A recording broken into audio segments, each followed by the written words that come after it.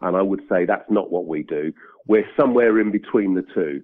Mm-hmm. We carefully contract hotels throughout all the destinations we operate to and produce a brochure which features these hotels. One of the key things that we offer is flexibility. So whereas the traditional tour operating charter model is based around weekly or twice weekly flights to a given destination, which gives you options of sort of 3, 4, 7, 10, 11 and 14 nights, by actually buying in flights off a variety of carriers on a demand basis, we can put something together in a more bespoke way. If you've got a 1 week holiday off work, you can, in this manner, you can fly out Saturday morning and come back Sunday night. You've maximised to the hour your week away, but you've actually had 8 nights away by offering it like that. Even though you're more flexible than the traditional model, do you still protect customers' money in the same way? Yes, we do, definitely. We are governed by a regulator called the Civil Aviation Authority, and they impose incredibly strict financial controls over tour operators. Quite rightly so. We're one of the few industries where people pay large sums of money up front, and all they receive in return actually is a piece of paper and a promise. So we have what's known as an ATOL license, which totally protects any money that is paid to us. We're also a member of the Association of British Travel Agents, which is a sort of kite mark, if you like, or of excellence. It's a voluntary code of conduct that we adhere to. It covers clauses and conditions in brochures.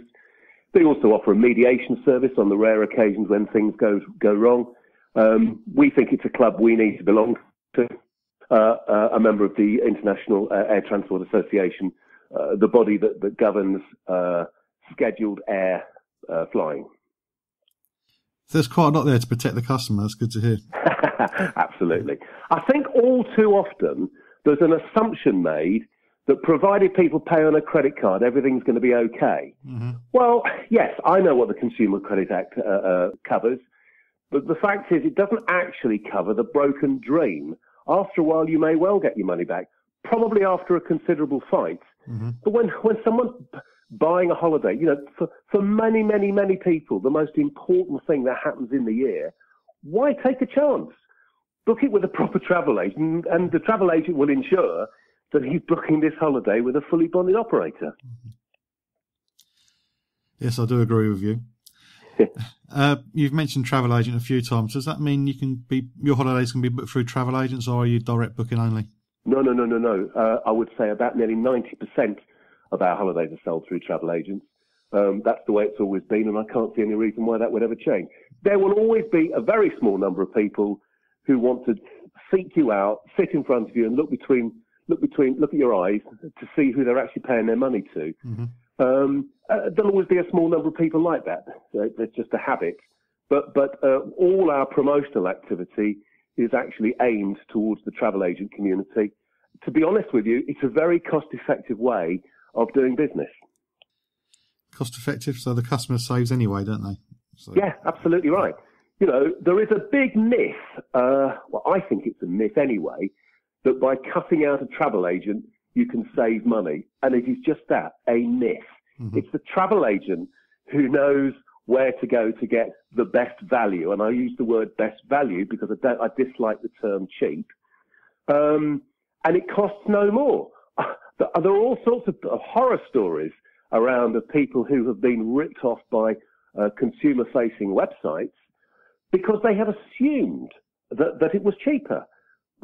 There's no evidence to show that at all. Mm-hmm. Not only have they booked something that they probably don't know much about and paid a price that they can't really relate to, assuming it's cheap, but sometimes they've actually booked something which gives them no protection at all.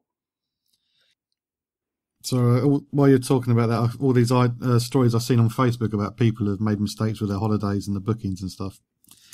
So yes, you do need to use somebody like you to make sure you're protected fully. Yeah, I mean, I just cannot believe that people would take a chance. Most people, as I say, only get one holiday a year. Mm. Why on earth would you want to take a chance? By all means, do your own research.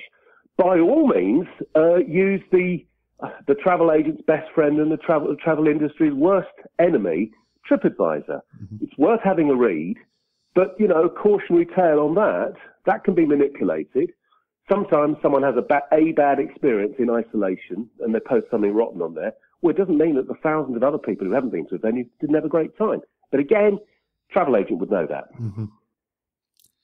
You're listening to The Travel Show with John Guinn on ukhealthradio.com. I'm speaking to David Skillicorn, the General Manager at Prestige Holidays.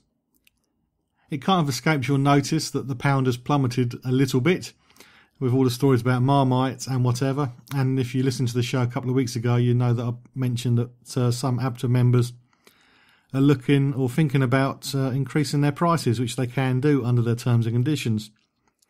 It's something a lot of people get caught out on, but it only happens to you the once. But I wanted to know whether Prestige Holidays were thinking about, or whether they already have increased the price of somebody's holiday because of the way that the pound has plummeted since Brexit. Keeping with the financial protection aspects that you offer, the pound has had more than a hiccup recently, and some APTA members do surcharges if the currency falls. Have you had to do any of that recently? No, not at all. This is a very, very big issue, of course, and without wishing to go down a whole different debate about Brexit, the fact is the value of sterling has dropped against all other currencies. Now, tour operators, responsible tour operators, we use the expression hedge. So if you produce, you need to back up the prices that you put in your brochure and the prices that you're actually charging clients. And in our case, that involves a constant monitoring of how many euros we're holding, how many Canadian dollars we've got, American dollars, whatever the currency is. But that means we will adjust our prices as we go along. So if there's a huge spike in the pound next week, our prices to those people booking next week will be reduced. And if it goes the other way, our prices will increase.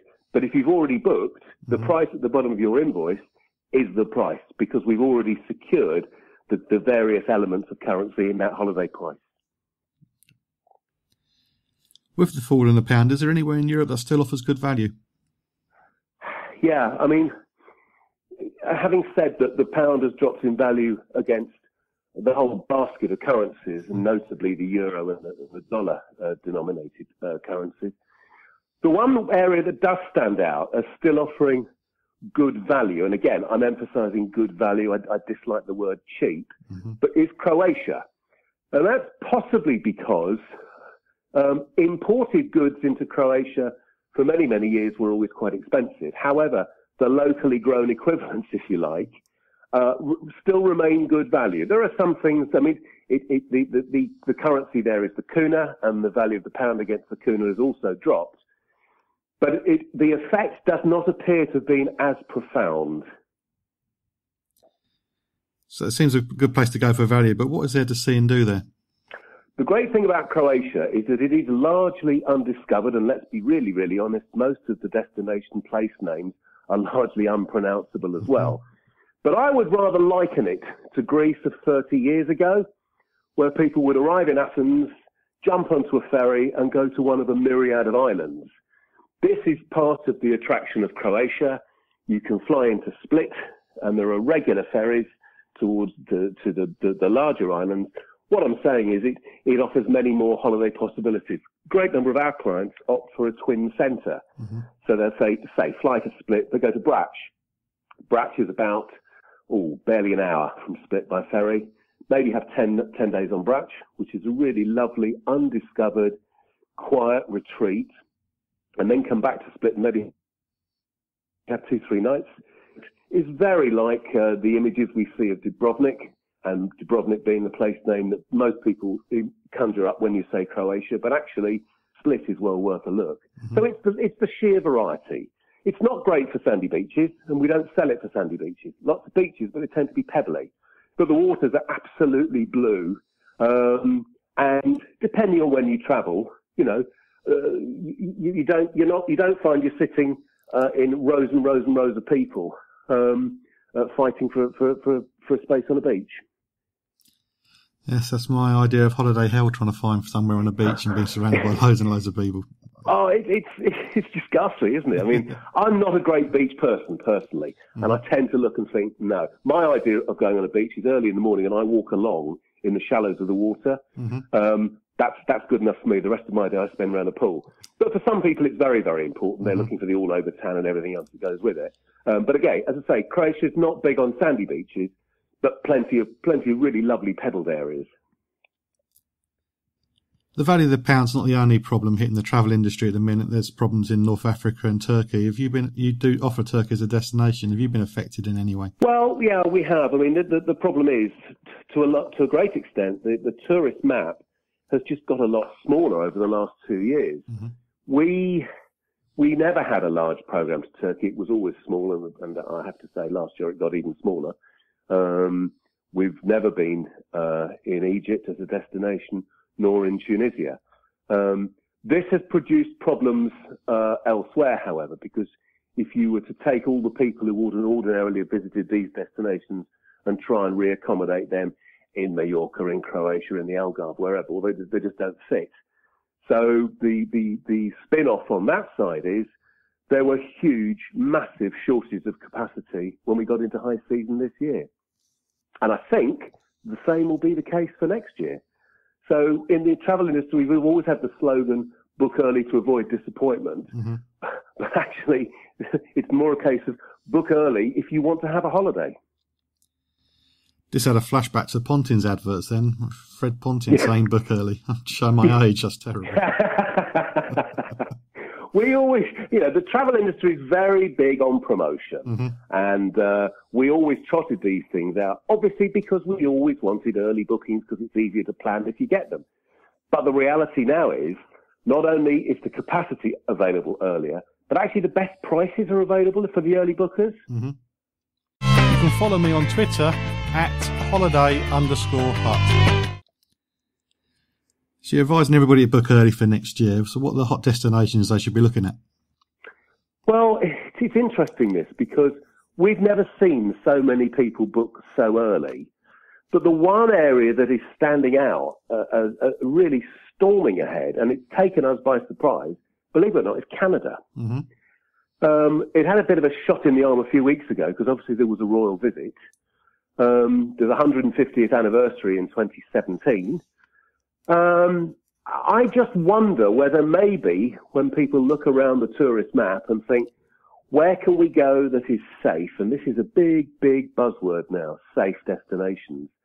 I think Canada seems to tick most boxes for people, or it would appear so if I look at our own bookings. The 150th anniversary surprised me. I wrote about it for Travel Trade Magazine Travel Bulletin last month, and I had loads of people saying, it's older than that. Yes. It's not. But are you doing anything to help celebrate the anniversary?